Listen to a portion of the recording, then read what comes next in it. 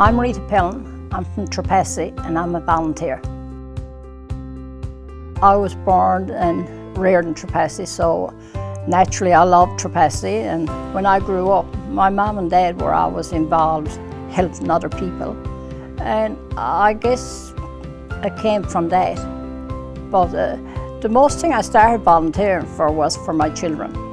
I started volunteering in 1967.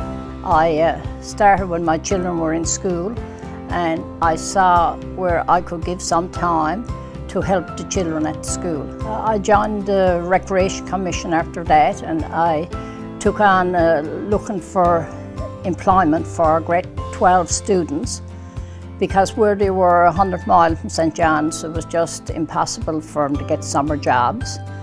And I've been doing that since 1973, something like 45, 46 years. A lot of the things in Trepassey is done by volunteers. And a lot of the things Trepassey has, they have to thank volunteers for it.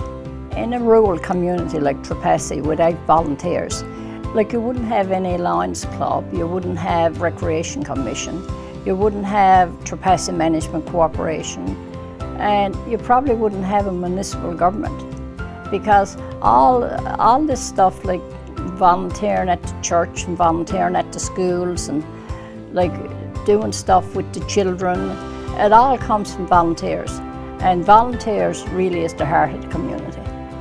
I don't think there'll ever be a time that I won't volunteer. I mightn't be able to keep up to what I'm at right now, but I'll be volunteering at something.